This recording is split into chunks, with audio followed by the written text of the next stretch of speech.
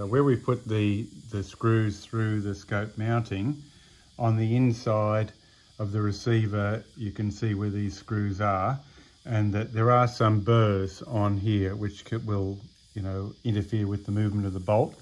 So we've got a little round stone, and the thing is to get in here and just to smooth that nicely and remove any burrs around where those screws have come through. Right, you can use a little bit of wet and dry paper. The round stone fits nicely into the recess there, and we can remove any of those burrs there.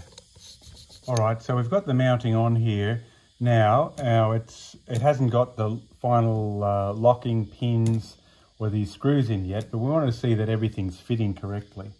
So, you know, we can put the other part of the mount in position and lock it in and see that it's sitting, you know, nice and straight as it should be on the top of the receiver.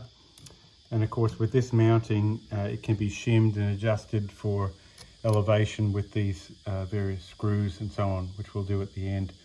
But we want to make sure everything's going to fit together. So now I want to see, we are going to have to inlet in the stock for where this mounting fits down in the stock. So before we finalize the lockings, pins and so on, we want to make sure everything's fitting correctly. So I'm going to move now on to fitting this into the stock and check that everything is on going to plan. Okay, we're fitting this into a ProMark Angel stock, but the similar applies to wooden stock or whatever.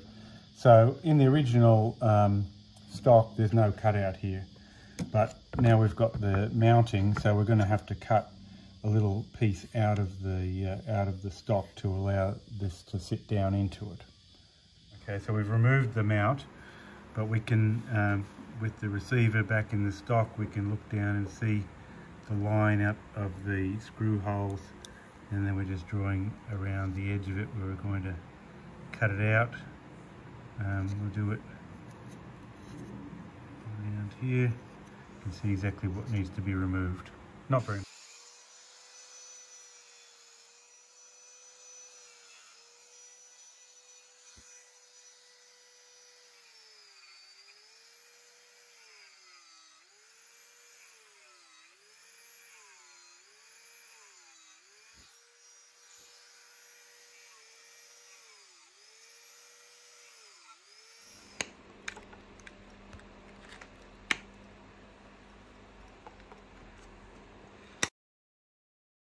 Okay, so now we're just finishing off the cutout by filing it. Just have to do a little bit at a time to make sure we get a nice fit.